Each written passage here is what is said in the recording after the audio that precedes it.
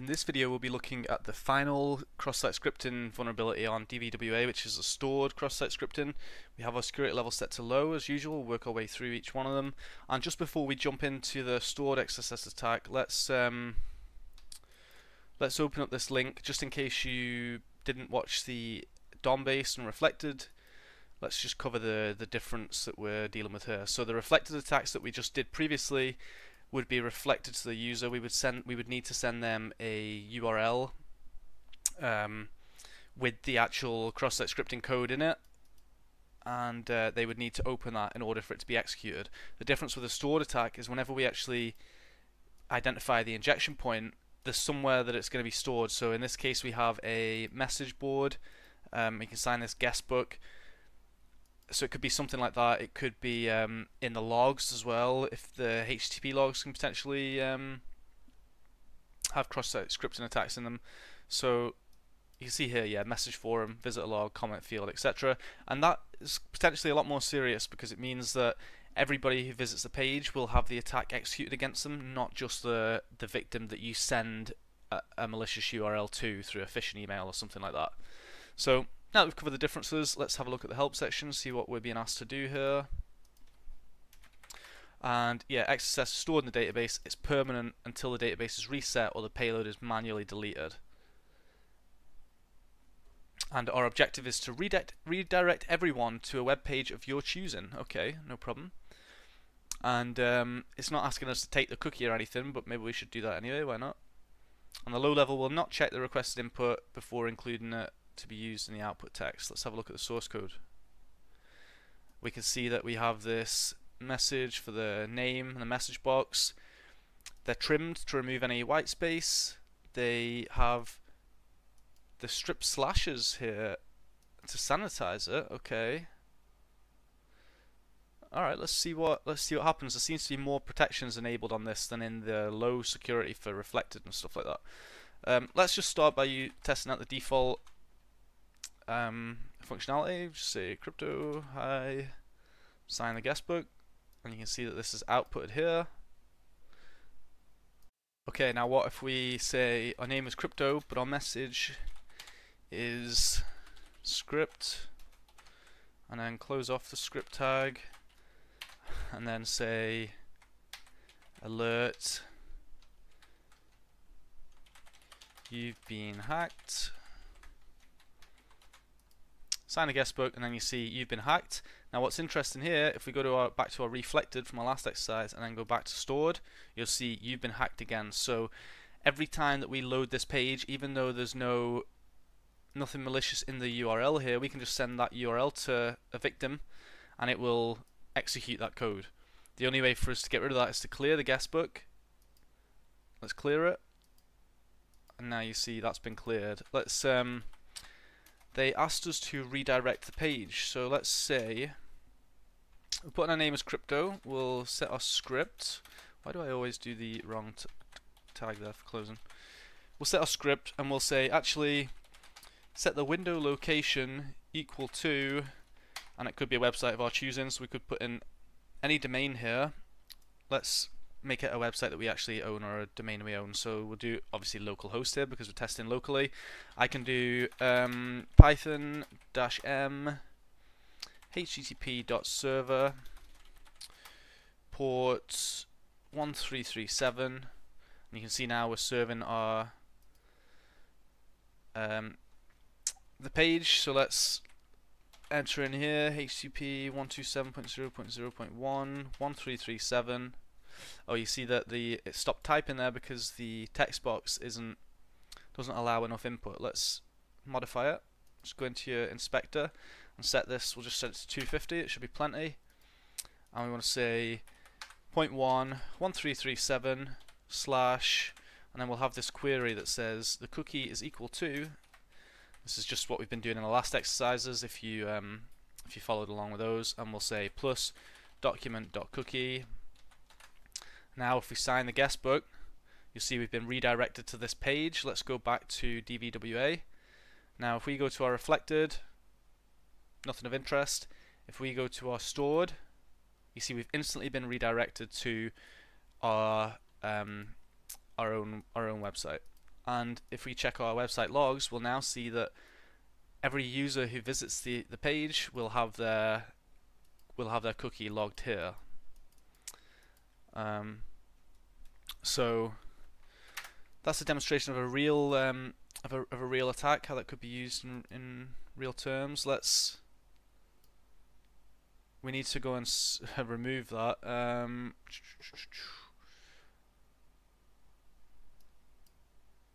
Which isn't going to be easy, perhaps. Let's. What I'm going to do is I'm going to go to our history, and let's see where we cleared it. We cleared it at some point.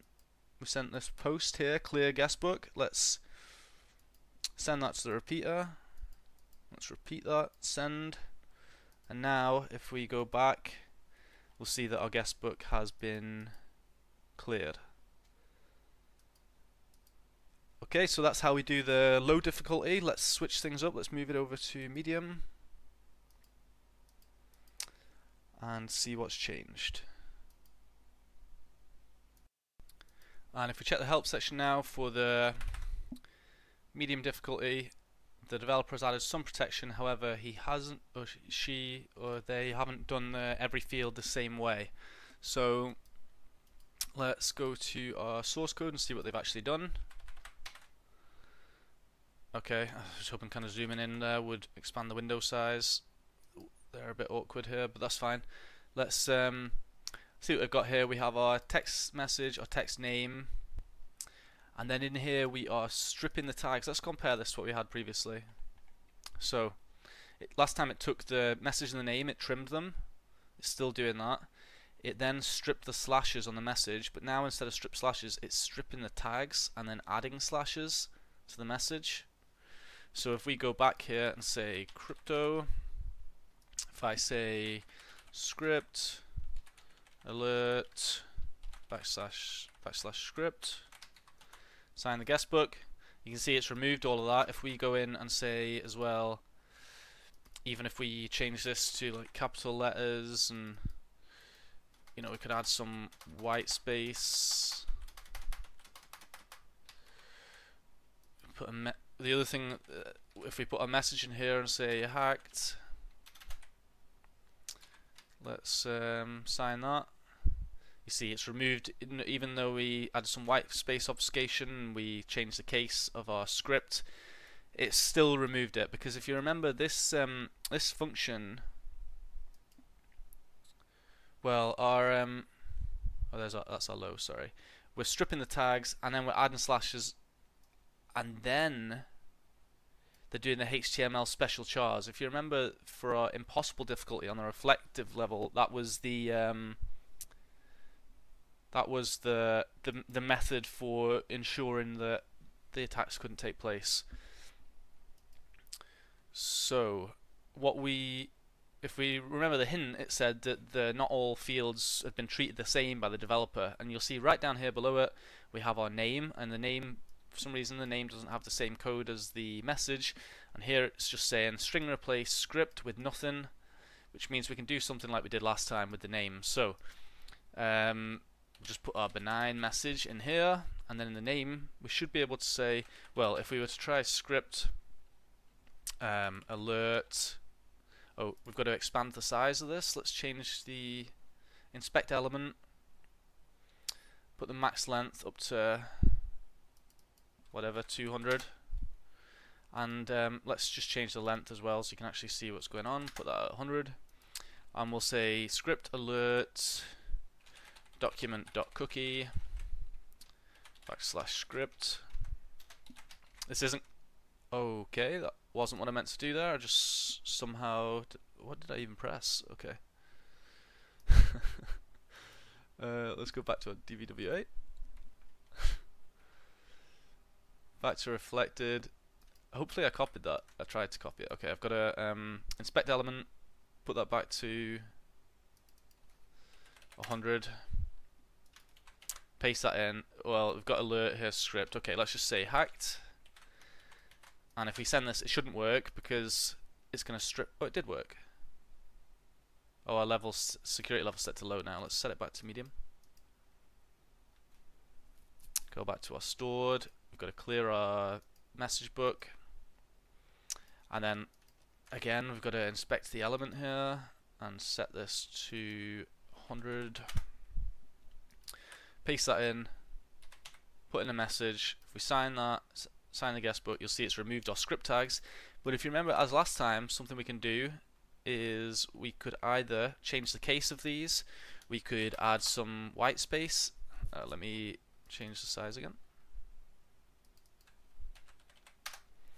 So we could say, here's some different ways we could do this. We could do this. These are just examples. There's plenty more ways we could do it.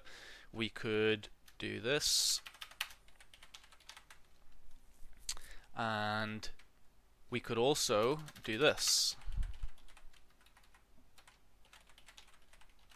So that whenever this script tag is removed using that in the code, it'll take this out and then it'll leave a fully formed script tag. Now we can say alert, let's say document.cookie, and close off the script tag. They were only looking for the starting script tags, so I don't even need to worry about this one. And then let's say hello, sign the guest book, and now you'll see it's come back with our cookie. And similarly, if we go to another page, come back to this one, it's always going to bring us back the cookie because it's stored here in the database. So we could do the same thing as we did in the low example there as well, and have that redirect to our page and send the cookie.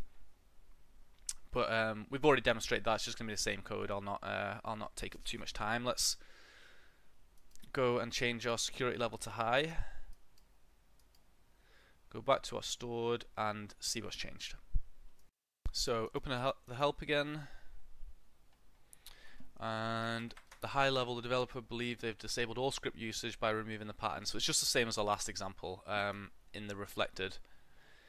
Let's check our source code, and you can see here that the message, they're still they've secured this quite well, but the name input they're going to remove all the script tags. We can't just put in white space here, and we can't just insert a tag in the middle to get removed. And the case sensitivity doesn't matter, but they haven't dealt with other HTML events. So let's do port swigger, XSS cheat sheet, and there's a lot of different examples we can use here. The image tag is quite a popular one. Let's maybe try and do something different because we've been doing the image tag quite a bit. So Firefox is a browser we're on. We'll say all events are fine. Let's try and set this one to maybe a href, and we can say, okay, so you could do something like this. Requires you to copy a piece of text. I'm actually interested to see if this works. No, I've not done this before. Let's copy that. And let's paste not into the message box. The message box is blocking. Just say hi in the message box. Expand our name field. Set this to 100. We paste that in, and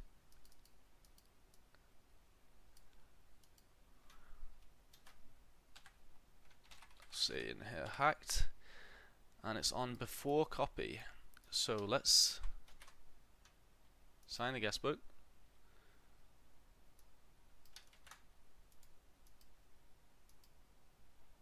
Oh, does it need to be the name? We need to copy the name.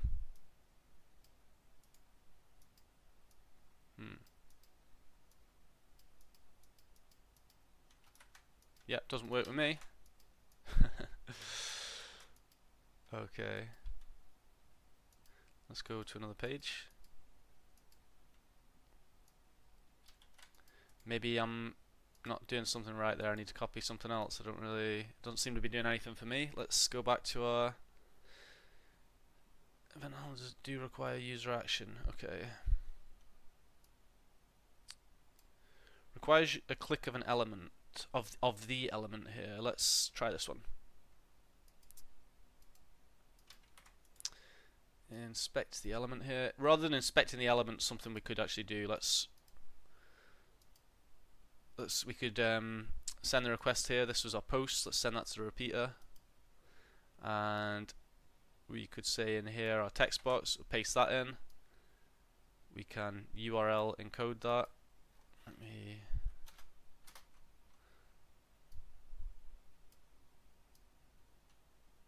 Control and U, send, and then let's go back here. And what was asking us to do? On click. Let's click on the name. Yeah, there we go. Okay, so we can click on that name, and it prints out that error message.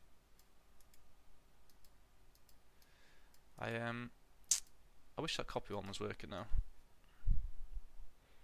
Requires you to cut a piece of text. Let's try this one. Oops. Copy that. Let's go back to burp, and this time we'll paste that in.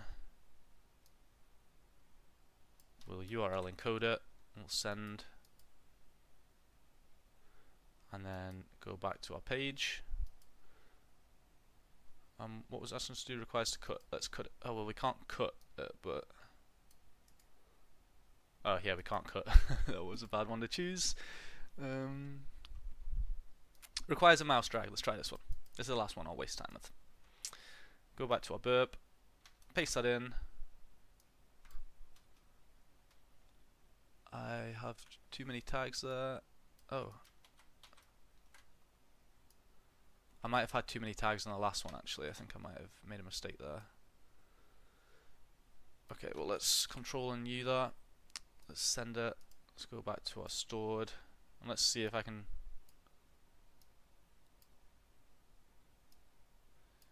No, is it the top one or is it the bottom one? Select it and try to drag it. No, okay. That's the one that we double click on. Select it. Select this one. Try to drag it, and it works. Okay, cool. Yeah, so there's different events there. You obviously play around depending on the browser and things like that. Let's clear our guestbook here. We've done the high difficulty. And let's change the security level to impossible and see how they've secured it.